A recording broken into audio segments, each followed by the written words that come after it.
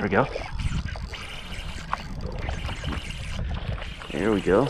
What's up, guys? This is Tony with Salt Strong, and I'm going to be talking about Topwater versus Paddletails. I was out filming an insider report recently for our insider members, and if you don't know what those are, we basically go out every week and we film on the water reports showing exactly where we went, why we went there, the tactics we're using to get on the fish, trends, patterns. That way our members can go out and replicate those patterns and tactics to start catching more fish. So if you're interested in that, head over to saltstrong.com/pricing to see if you're a fit for the Insider Club. Now, in this video, we're going to be talking about Topwater versus Paddletails. I was out throwing Topwater first thing in the morning, and I was fishing these schools of baitfish, and the baitfish schools were very large. There were bait, scattered all over the place, and Topwater just wasn't cutting it. Typically, first thing in the morning, Topwater is my go-to, especially in the summertime and the fall and the spring when those temperatures are comfortable for the fish. But what's going to happen is if you're fishing schools of bait and they're pushed up on the surface, they're already making a lot of commotion, and it can be hard for those fish to dial in on your Topwater.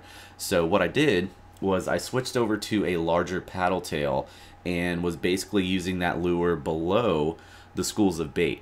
And if you're fishing below the schools of bait fish or just outside of the schools of bait fish, you're going to draw more attention to your lure. It's going to be easier for those fish to dial in on your lure because the fish are usually going to be picking off the bait fish that are, the weak bait fish or the injured bait fish that are either down below or off to the sides away from the main school of bait. So that's when it can be really good to switch over to a paddle tail. Get your lure down underneath the schools of bait or off to the sides of the schools of bait. That way those fish can dial in on your lure. So I'm going to go ahead and switch over to some on the water footage where you'll see a couple trout that were caught using a paddle tail when Topwater just wasn't cutting it. So let's go ahead and switch over to that on the water footage.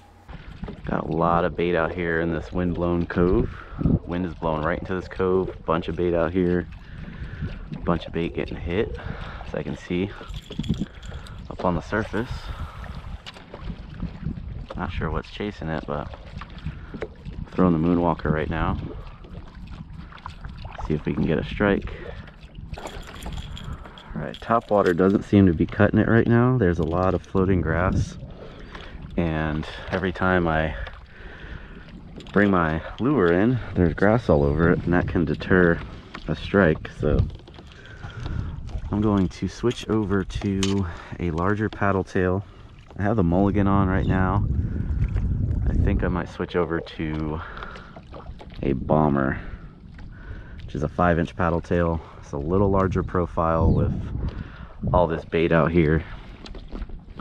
Can hopefully grab their attention. There's definitely fish out here busting on the bait, but there's so much bait it can be hard for the fish to find your lure.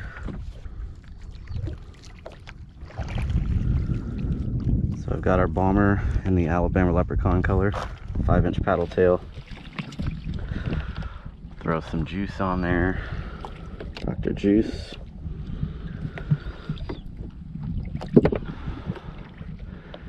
And we will give this a shot. This was the very first cast with the bomber. I was casting the Topwater, probably made about 20 casts without getting any blow-ups or strikes. Very first cast with the bomber, I was able to hook into this really nice trout. There we go. There we go. First cast. Really nice trout. Real nice trout. There you go. Just a simple change of lure. Big tail on this bomber thumps in the water and gets these fish's attention.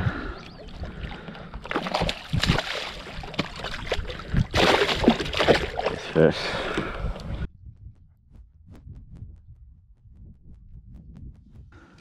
And that was first cast after switching to this 5-inch bomber in the Alabama leprechaun color.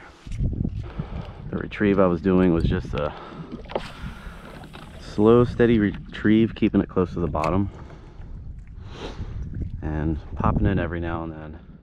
So here is the last trout that I caught on this trip, again using the 5-inch Alabama Leprechaun Bomber paddletail. And the key was to cast around the busy baitfish. And what I mean by busy is that the baitfish that were up close to the surface, they were a little bit more finicky as opposed to the baitfish that seemed a little bit more calmer. And that will be a good sign and a good indicator that there are predator fish nearby. And that will wrap up this video. If you have any questions or comments, please feel free to drop them down below. And also, if you are interested in the Insider Club, be sure to check that out at saltstrong.com.